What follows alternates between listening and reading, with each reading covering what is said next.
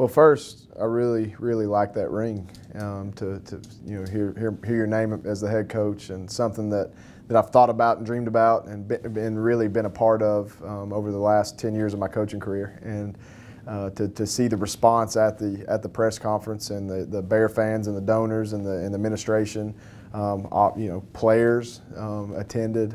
What a neat deal, and super excited, humbled, and ready to get to work for those people in that press conference. It was my job to go and get the job. I didn't want to take anything for granted. And when Brad told me that I'm going to bring in a guy 4 years ago to mentor you and be the best move for you to be the next guy here, I took that to heart. And I want people to know that it wasn't just an overnight deal. I spent time studying what head coaches do. I would take pictures of different things I would see that head coaches are doing. I would, write an email to somebody and get suggestions. So this was not an overnight deal. This was not a, I think I want this head job. It was, it's definitely something that's been a process and something that I've worked towards, throughout my whole coaching career, because it wasn't just 4 years ago that I knew I wanted to be the head coach here.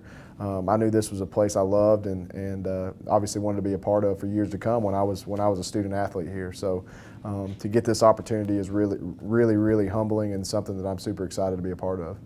I wasn't ready then, and I may have halfway in my heart thought I was ready then, but I wasn't. I'm 4 years older. I'm 4 years more experienced. I've got to see a different spectrum of a coaching philosophy.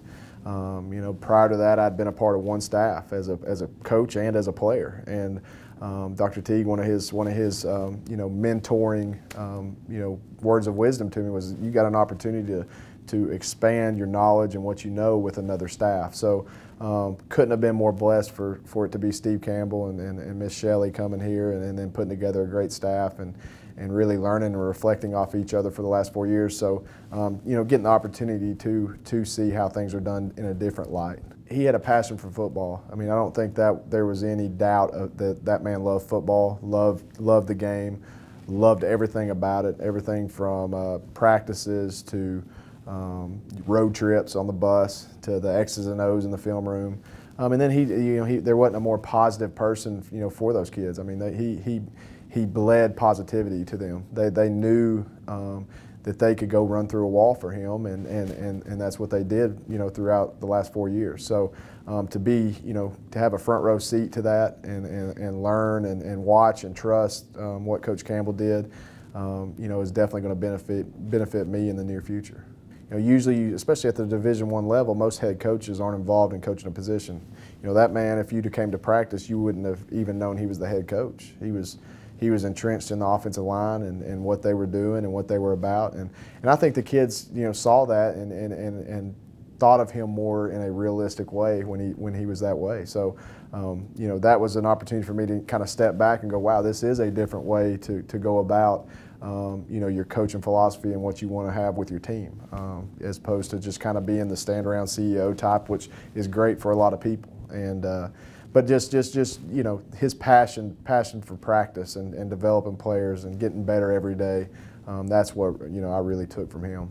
And when I visited with Dr. Teague, I gave him the scenarios that I saw happening, and one of those is that I would be a part of the offense, coaching quarterbacks, calling plays, and continue kind of in the role I had.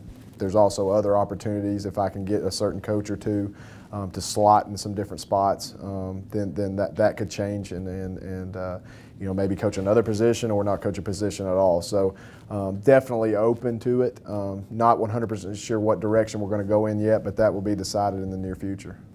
It's funny, I was doing a interview with Justin earlier and kind of mentioned I got to brush up on my referee banter, so I know Coach Campbell was great at that, but yeah, it is, but I think I'm excited about it. I've never coached a football game in my career from the sideline. I've always been in the press box, and the game's in slow motion up there, and that was, I think, what allowed me to have success as a play caller, and you could just see the game in a different light.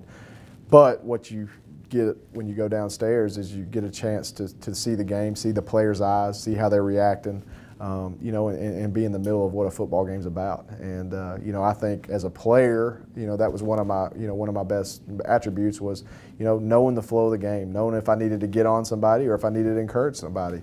And hopefully I can carry that over to being the head coach from the sideline.